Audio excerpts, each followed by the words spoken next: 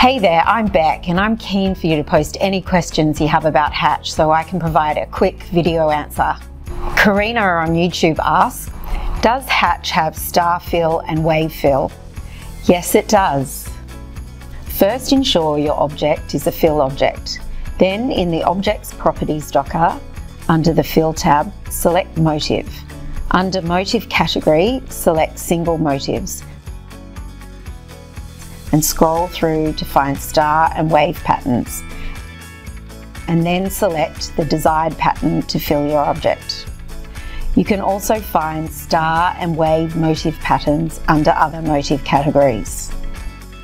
Jennifer on Facebook asks, how do you create lettering in a circle? Once you have entered your text, under baseline, click on either circle clockwise or circle counterclockwise.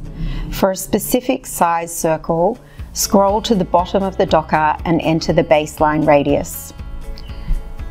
For more tips and tricks with this feature, we have a specific lesson in Academy called Circle Baselines.